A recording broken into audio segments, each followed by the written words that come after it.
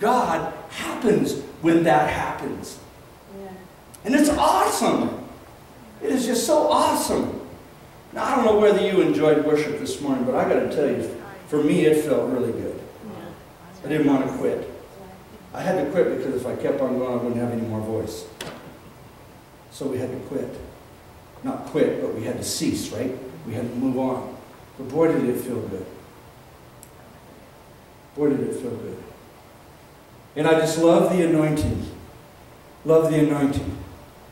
All right, Butch, you take the lead, I'll echo you. You take the lead and I'll echo you.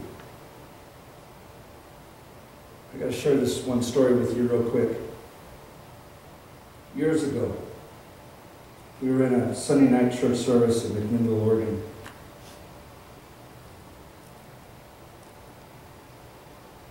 And I've been playing my saxophone since I was in the 5th grade. I think I'm a pretty good saxophone player. We were in church on Sunday night. We were in a hall somewhere because, that's too long a story. But this ex-hippie guy who played the flute and played the piano. So we were having a worship service. And he was right here playing the piano. He was facing that way. And I was sitting right here on the bench. I was sitting here and my wife was sitting here. And we were just worshiping in the Spirit. And he began to play. And he just began to go up the scale and down the scale, and up the scale and down the scale. And an anointing was on both of us. An anointing came over me, and I began to play my sax. And honestly, I don't remember. It was an angel that was playing through that saxophone. And when we got all done, when he got all done with his thing, and I got all done with my thing, and we were done and under the anointing of the Holy Spirit, the pastor looked at both of us. He looked at me and he goes, "Daryl, are you okay?" I go, "I don't know. I don't know if I'm okay or not. I don't know what just happened, but I know it was good," whatever it was. An angel came. The Holy Spirit spoke through our instruments. You see, folks, God happens when we give Him our very best. Whatever that is. Somebody needs you to give you to them. Can you say amen? Yes. All right, now let's move on. Let's go to verse 3. Then Elisha said, "All right, go." You see, this is the next thing. God happens when we go. God happens when we go. How much faith we have will determine how much go we have. All right, Elisha says to her, "All right, go." God says to us, "Rise up and go."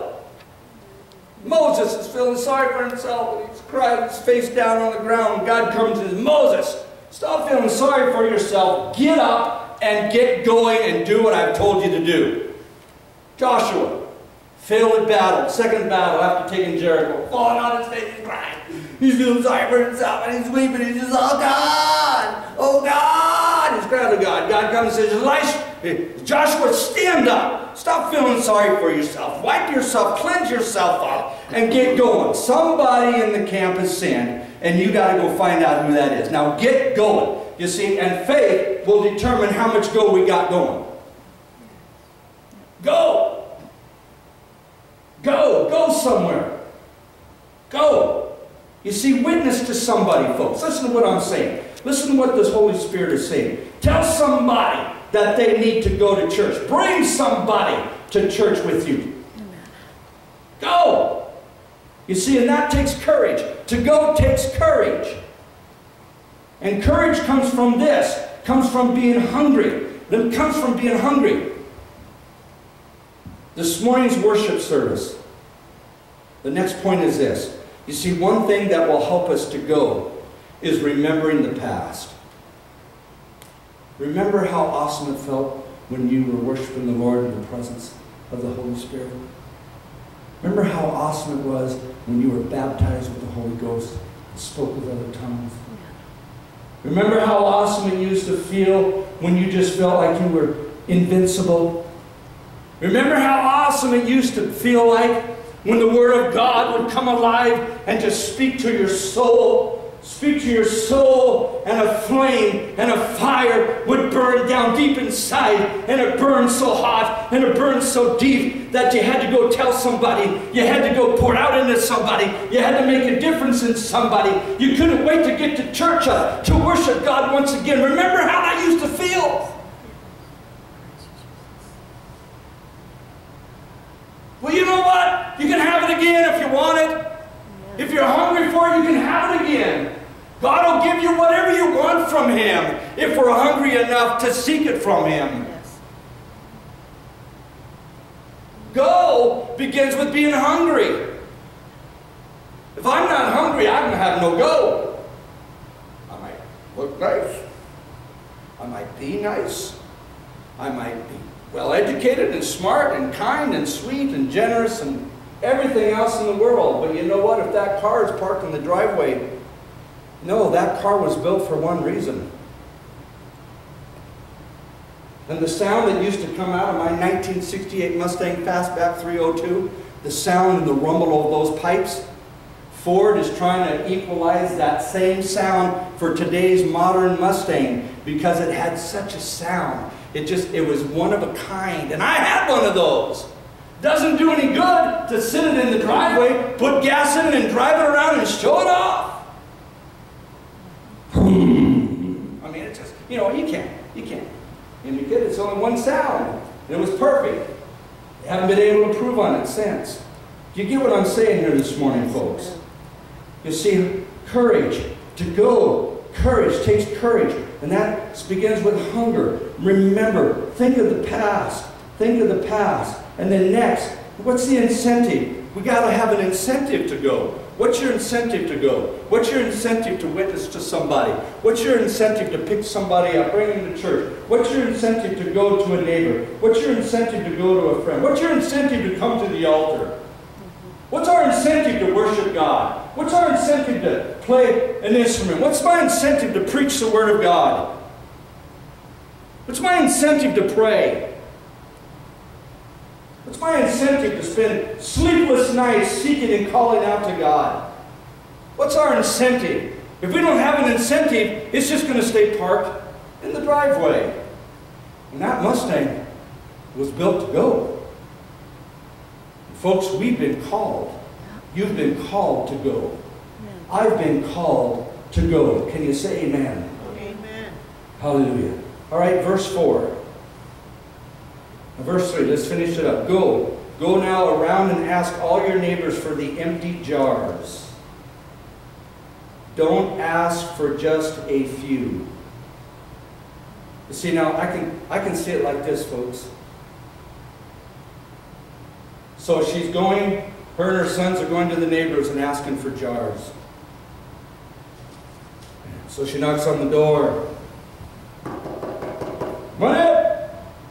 Oh, hey, Sister So Smith, good to see you. What can I do for you? Well, I was just wondering if you had any extra jars. Well, yeah, I got a couple extra jars. Well, could I have them, please? Well, sure, I guess you could have them. I'm not using them. What is it you want them for? Well, Elisha's here, the man of God, and he said that he's going to do a miracle, and I need your jars so that I can pour my oil into those jars. And he said that those jars are going to be multiplied, and we're going to have a miracle because I owe a huge debt from my husband. And the neighbor says, well, says one of two things. The neighbor says, well, good luck with that. Right? Good luck with that. Let me know it, you know. Let me know if you need any more. Ha, ha, ha, ha. Or the neighbor's going to say, cool, wow. Can I get in on some of that? Can I get in on that? Amen. I want to be a part of that. Is God happening there? I want to be a part of God happening. I'm so tired of God not happening in my life. Is there any place where God is happening? Yeah, He's happening in my house. If I can have your jars, He's going to happen. Cool. Let me know if I can have some of that happening. Hallelujah. Don't ask just for a few. Verse 4. Then go inside and shut the door behind you and your sons. Pour oil into all the jars, and as each is filled, put it to one side.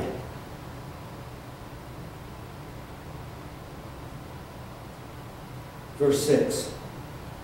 Verse 5, I'm sorry. She left him and went out and collected all the jars. And afterwards she came home and she shut the door behind her and her sons.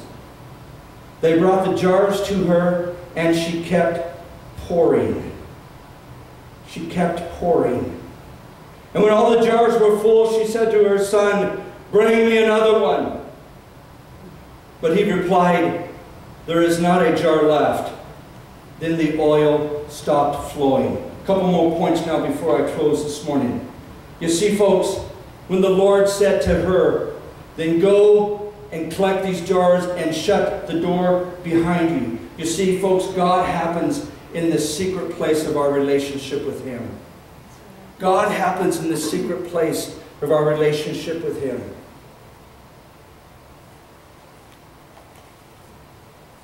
If you get anything out of what is ministered from this pulpit, if you get anything what is ministered from the worship service of this place, of this house of worship, if you get anything, it's because of the hours that are spent in the secret place with God. You see, God happens in our secret places with Him. Get alone and shut the door. Get alone with God and cry out to God. Get alone with God and wrestle with God. It's in those secret places that God will meet you and I. It's in that secret place. And then when you come out of that secret place, He's got miracles waiting. He's got a testimony to show to others. He'll let you know and others know that you've been in the secret place with Him and that God is happening in our lives. Can you say amen? Yeah. Hallelujah. And you see, the next one is this as I get ready to close. You see, God happens when we pour ourselves out. Let's read it one more time. In verse 5, He shut the door, and they brought the jars to her, and she kept pouring. She kept pouring. You see, folks, God happens when we pour ourselves out into other jars. Bring me another jar. And as soon as they brought another empty jar, and she poured into that empty jar, and God was happening. Every time she poured, God happened. Bring me another jar. And they bring another jar. And she poured, and God happened as she poured. Folks, God happens when we pour ourselves out into somebody else. And not just into our own family members, but into somebody else. God happens when we pour. The very example of pouring out is Jesus Christ on the cross of Calvary. Can you say amen? His blood was poured out. His soul was poured out. It poured out into you and I. And that's when God happens, is in that pouring. And every time as she continued to pour, God happened. God happened. Remember a couple Sundays ago, the other widow, who only had a little bit of oil and a little bit of wheat left to make a bread. And every time, and the prophet came, and every time that she would go and get hungry, God happened every time she became hungry until the famine was over. So when she got hungry again, and it was time to make another cake with a little bit of oil and a little bit of wheat, and she would make that cake and that wheat when she got hungry. God happened in her hunger. Now we see where that God happens every time we pour out into somebody else. We're supposed to be pouring out into another jar. Can you say amen? Hallelujah. Hallelujah. Hallelujah. And you see, if we continue to read in verse 7, and when she stopped pouring, when there were no more jars left, God stopped happening. But there was an abundance. Before I get to the abundance and close this morning, folks, listen to this. When we stop pouring out, God stops happening. Listen, church. As we stop pouring out, God stops happening. That's right. We'd be wonderful people. Wonderful Christian people. Mustang parked in the driveway with a full tank of gas. Just ready to be turned on and ready to rumble. It was created to go. I got other things to do today. I'm wrapped up and I'm encompassed with too many other affairs. I'm entangled with so many other things. I don't have time to witness. I don't have time to share my faith. I don't have time to bring somebody to church. I don't have time to invite somebody. I don't have time to make a difference. I don't have time to get into my prayer closet and seek God and come against the forces of darkness. I'll do that later when I have a little bit more time. You see, when we stop pouring, God stops happening. Think about it. Oh my God. Oh my God. Lord, Lord, allow me to pour. Lord, I don't ever want to stop pouring. Oh my God, I don't ever want to stop pouring.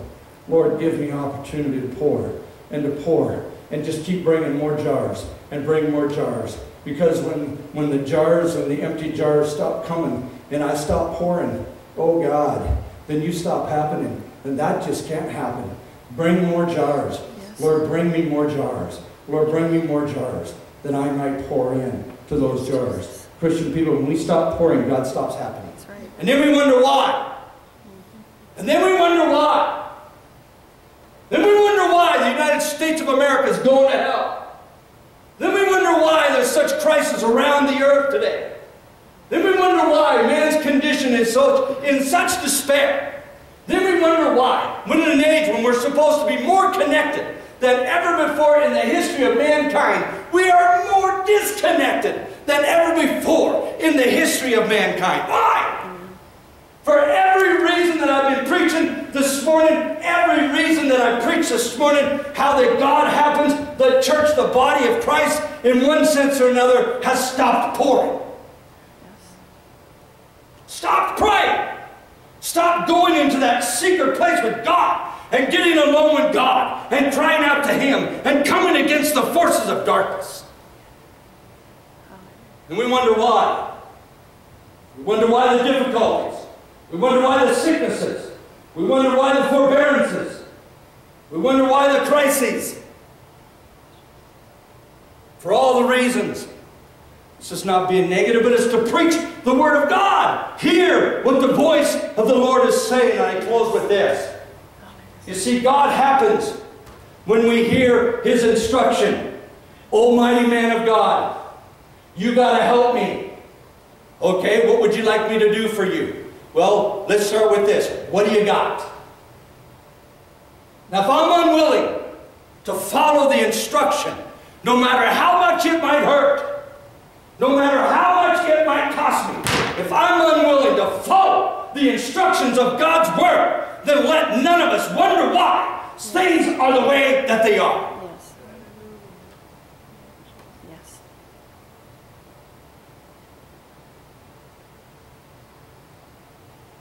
Holy smokes, I'm just getting fired up.